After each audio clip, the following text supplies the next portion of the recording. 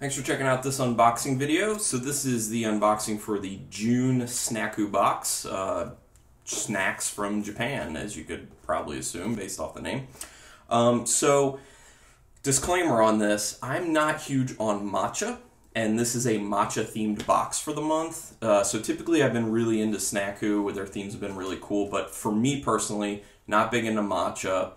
And for people who don't know, matcha is kind of like a powdered green tea in a sense, which I find it typically makes it like even more vegetal than just like having green tea.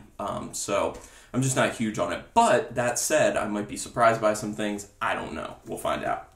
So the Snakku box always looks the same on the outside, and then they do some things different on the inside. So some nice packaging. And I already went into it because I like to check it just ahead of time, just to make sure that I can kind of like try to prioritize what I do first and last and all that. And it's definitely a good thing that I did it this time, and you'll see why.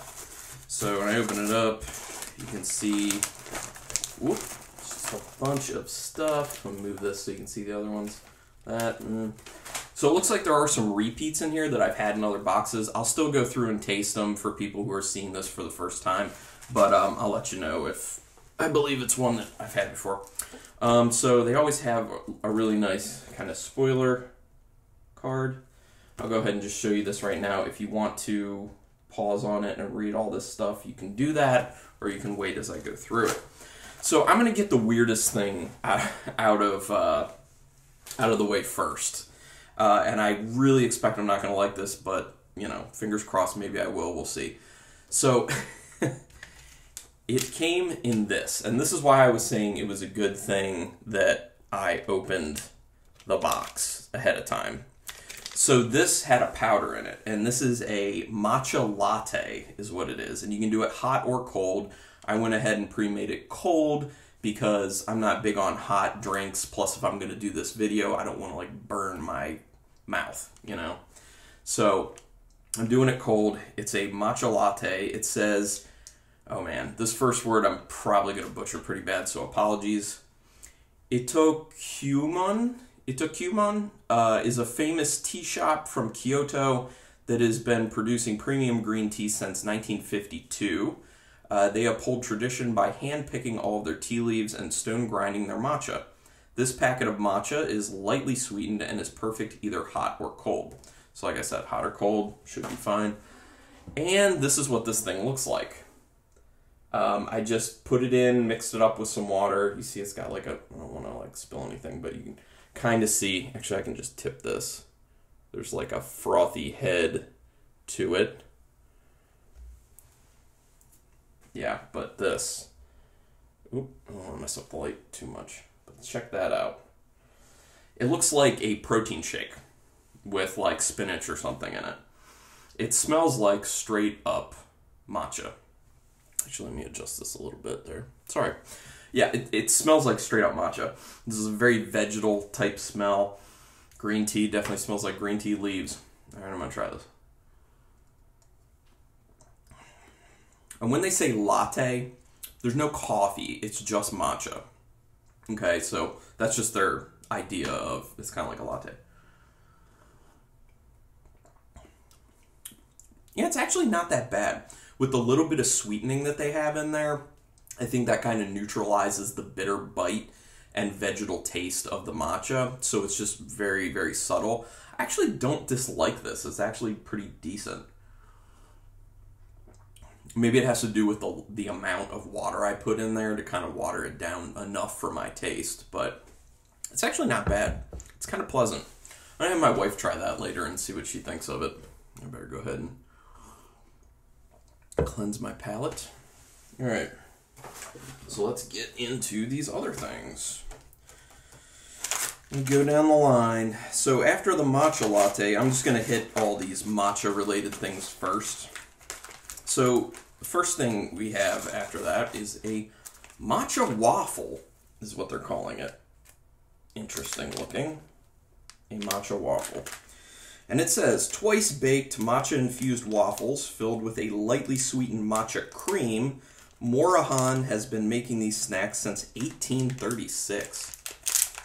Who knew? Man, that's a long time to be in operation. Okay. Okay, they have a little tear on the side. Man, that helps me out a lot.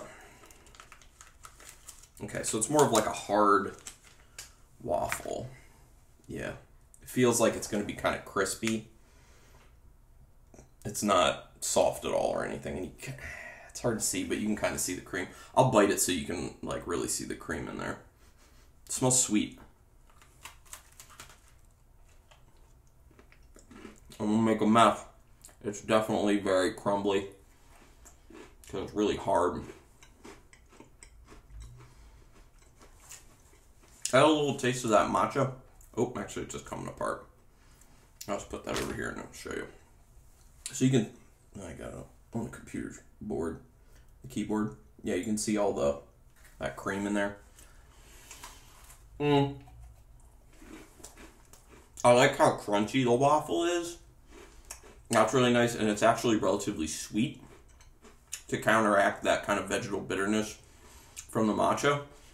So once again, just like the drink, the matcha flavor is pretty reined in.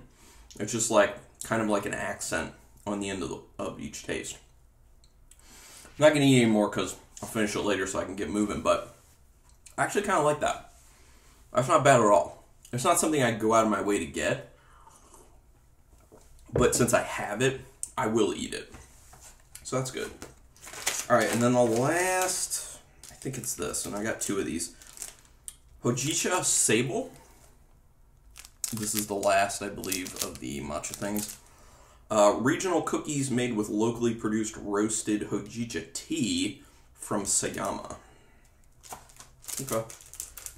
In the picture, it looks like it's like a brownish, greenish cookie. Kind of looks like a ginger snap, actually. See? Just kind of looks like brown, like a ginger snap. If you need to. Yeah, there's like a, you probably can't see it on there, but there is like a slight greenish tinge to it.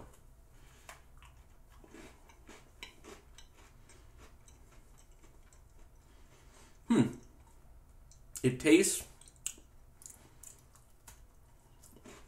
pretty good.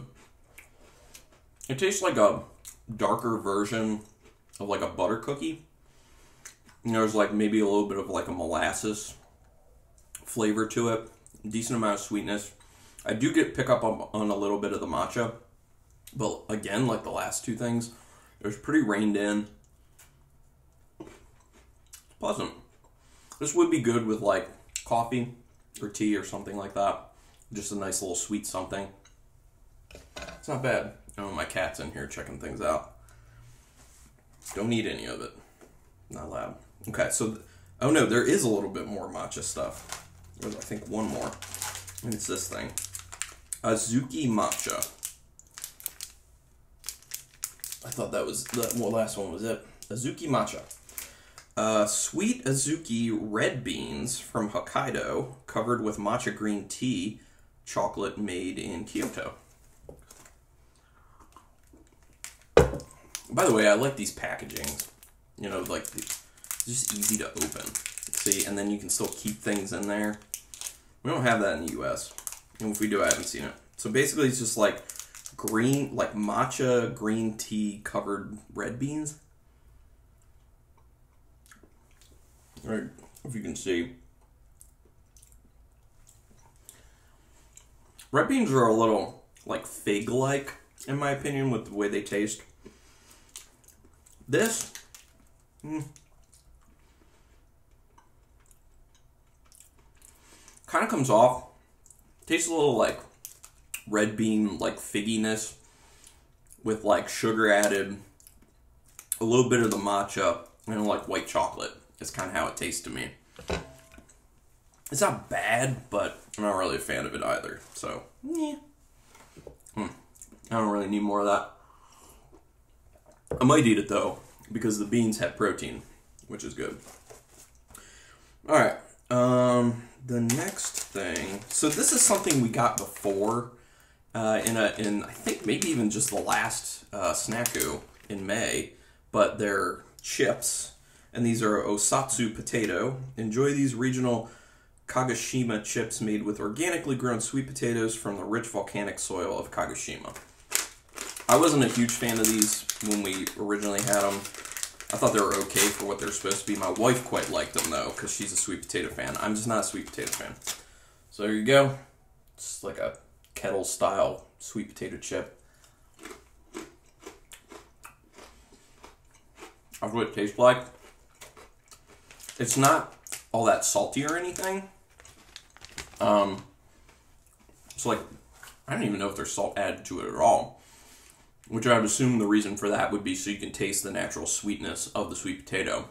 Which, honestly, if you're a big fan of sweet potatoes, those are probably really awesome. I'm just not a big fan of sweet potatoes. So, it's not really for me. But my wife will enjoy it. Get that flavor out of my mouth. Okay, that's an extra one of those. That's an extra one of those. Is this? Okay, so this must be the next one. This is Millie Biscuit. It just looks like kind of a little bit like Ritz crackers. Sorry for the glare on that. It's just, that's what happens. Okay, so the Millie Biscuit. Simple yet delicious, lightly sweetened Japanese biscuits, topped with a bit of sea salt from the Sea of Japan. Sounds good. Sounds like it can definitely be up my alley. I like things that are kind of like savory, salty. All right. There we go. Yeah, these kind of look like little Ritz crackers. See? Yeah. Can't really smell much. Ooh. Oh, a lot harder than I thought they would be. Yeah, the outside's really hard. They have a bit of a butteriness to them, a decent amount of salt, which I like the salt level. A little bit of butteriness with that salt, and then there is a bit of a sweetness in there. So it's kind of like a harder, smaller Ritz cracker with some sweetness added. I don't think I like how hard they are. Maybe they're a little bit softer, but they taste pretty good. I'm down with it. No problem there. Those are pretty good. I enjoy those with my lunch because I'm shooting this around lunchtime. Yeah, just like a nice cracker. Okay, and then the last thing is Maru Maru Ramen, or Ramune. So this has to do with that drink. I've never actually had a real popular soda type drink from Japan called Ramen or Ramune, or I don't know how to say it, I'm sorry. So this candy is flavored with Ramune, one of Japan's most popular soft drinks. During summer, you see Japanese children everywhere drinking this fizzy drink. So there's 4 different flavors, and I have one of each. Let me put this down for now, but I'll show you. So I got the pink one, which I don't know what that flavor would end up being. Got the blue one, which I don't know what that flavor would end up being, but a lot of places will just be like, the flavor is blue, which is not a flavor. Got the green one, and the yellow one, which, when it's yellow, I automatically assume lemon. So, I'm gonna do the blue one, just because I'm very curious what this flavor is. I'm not gonna do all the other ones, because they're all gonna be about the same. Alright, so, it's like a powder on the outside. I don't know if you guys can really see that. Like, it's a little bit powdery there. It almost looks white in that light, but it's blue. Ooh, it smells effervescent. You know how you get those fizz candies? Kind of smells like one of those sweet fizz candies. Which my cat yells in the background. Yep. Okay. So it seems texturally like there's not going to be a whole lot in the center. I was thinking maybe it was that kind of powder stuff on the outside, and then inside it would be like a hard candy. But it kind of feels in my mouth like the entirety of it is that powder, which kind of gives it a little bit of a fizzy quality. Flavor,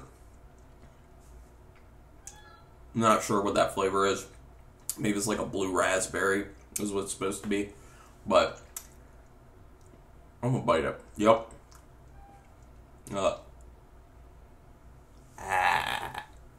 Oop, as I drop some. But yeah, because it's that powder, it kind of like dissolves and gives this kind of like fizzy effect. So it comes off kind of like a soft drink. Really sweet. A hit of like tart fruit in there, which I'm assuming is a blue raspberry.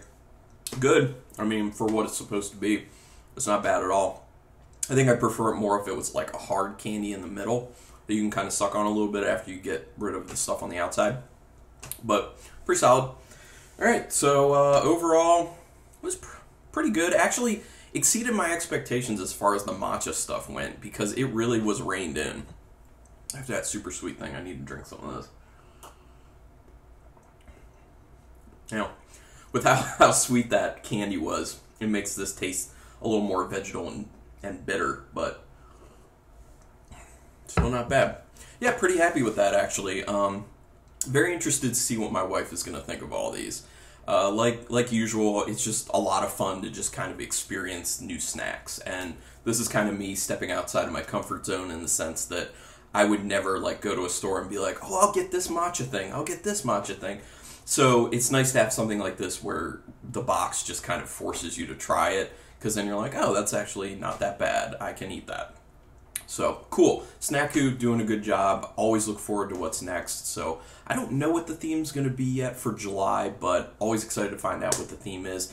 I'm hoping for a box at some point that's like really, really up my alley and is mainly just savory stuff. Like, I'm not huge on sweet. I'm cool with it in small amounts, which is why this tasting box by Snakku is good for me, because if I get something sweet, there's not a whole lot of it. So I can just like have a little bit and it's good.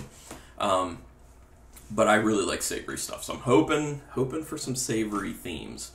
But anyway, thank you everyone for checking this out. If you have any ideas on other videos you might want to see of mine, I do unboxings for two other things, BAM boxes, both the BAM boxes, the original BAM box and the horror BAM box, because I'm big into horror. So check that out. Also, if you have interest in movie reviews, but 30-second movie reviews and trailer reviews, check out the Stardust app. I am on the Stardust app. Add me, follow me on it, and I do plenty. I'm almost doing one a day. It's probably averaging out to that, because some days I do more, some days I don't do any. But you can look up, my name is Carlton Malibu, all one word, CarltonMalibu, Carlton Malibu. But anyway, thanks again for checking this out, and until next time, keep it brutal.